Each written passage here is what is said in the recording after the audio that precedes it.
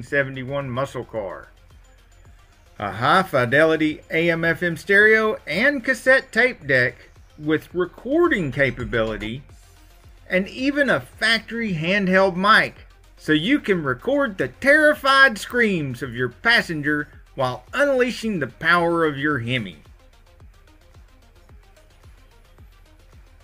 The fact that just the stereo on this car costs more than most high-performance engine options of the time may seem a little pricey. However, you might want to consider that in 2021, a 1971 Plymouth Hemi-Cuda convertible sold for $4.8 million at the Meckham auction.